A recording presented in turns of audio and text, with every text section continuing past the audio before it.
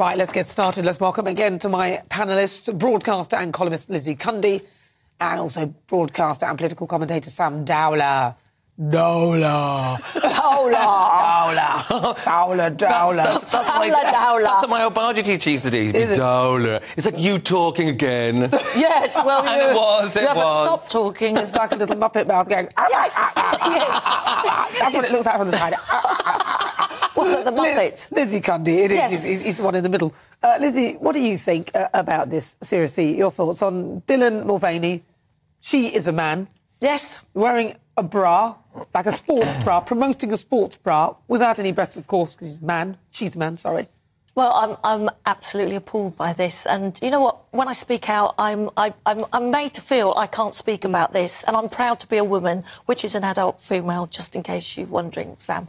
But I really seriously getting upset because I feel intimidated and silenced whenever I speak out about this issue, and this to me is absolutely woeful nonsense, and that's what it is. As someone who grew up in awe of Nike as a big iconic brand, I think this is absolutely disgusting, and they're going to have a big backlash from this. And I'll be honest, I really think this is a money-making machine. They're using the trans community that should be treated with kind and understanding, but using them as a way to promote themselves, just as Nicola Sturgeon did, using them as a political football. And it's not on, and it's disrespectful for women. And you know what? I've really had enough of it. I've had enough They're of it. raising women. But to me, the way Dylan behaves in this video is a caricature of a woman anyway. It's all a bit... And it's like, well, hold on a minute. Sorry, that's actually taking the proverbial out of us. What do you think, Sam? I mean, you must be supportive. Well, this is Dylan Mulvaney's brand. You know, she is she's a comedian, an actress. Do you know what I mean? And I've worked with a lot of influencers. Brand partnerships like this are their bread and butter. Like, she did one with Bud Light last week, and then was slated for that. And Kid Rock did a video where he's shooting a case of Bud Light with an AK-47. I mean, like, this has nothing to do with her. It's not her problem. And I think and all that happens. Like, for example, I went on the GP News Instagram account this morning because Dan was talking about it this week with Sharon Davies, and underneath the comments were, he's a freak. Dylan Mulvaney is one of those people you'd gladly punch for nothing. That's an it, not a she. It's a thing. Like, listen to me. So it is. Whereas this person is a 26-year-old person, and they are trying to, you know, rich. Well, rich. Well, they might be doing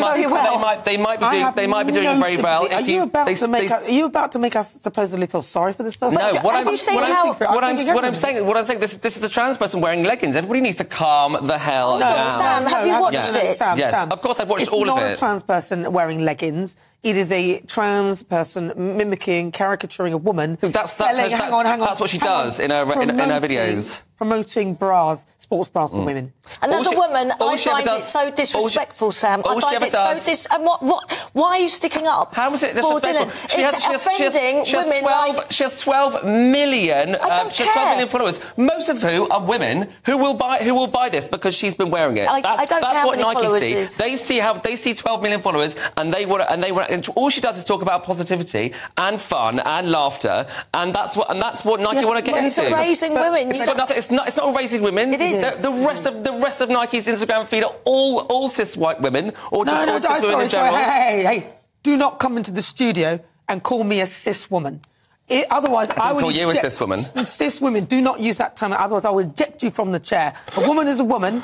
I don't want to hear that again from your mouth. Yes, that is what the rest of their feed is. So it's nothing to do with it's something to do with her. It's like, it's not her decision. It's Nike's decision, and she's just doing her job. So I mean, I think the attacks that she's had for it. She looks like she's taking the total mickey out of a woman. Have you seen her prancing and acting the way she is on that post? She's a comedian. That's what her video. I don't find it funny, Sam. Wait a minute.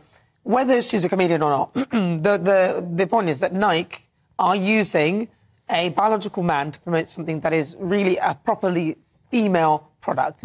And what does that say to the other amazing female athletes that they could have selected, like Riley Gaines and people like that, who, whilst Nike obviously don't mean to cause any offence, but the backlash is, you saw the video of what happened to Riley Gaines. Yeah. She was chased out of this after doing a speech Well, I don't know what the context was for that, but... you see, the problem with it is that it promotes and it reinforces this kind of thing. Yes. And that's the problem for women. And it's the biggest sports brand in the world. This is so wrong. But she's not. You've already basically so many laws have already been passed, like various different sporting bodies, as Sharon Davis was talking about, where trans people aren't allowed to compete. So now you're saying that they're not allowed to wear women's sportswear either. No, so they can't compete or wear women's sportswear. No, that's not what's been said. Well, it sounds like it. You're putting words into my mouth. That sounds like it. So tell me what it is. Should they just be erased altogether? I'll tell you what's being said here. You do not need to use a trans woman to promote bras for women, because women could promote that themselves, and they don't need somebody who is not a woman to promote that, especially when they want to gain access to her followers who love her It's offensive to women, and it's trying to erase women. Well, we'll see. It isn't fair. We'll see whether it works for them. But if you just join us, welcome on board. This is GB News on TV, online, and on digital radio. Great to have my panel.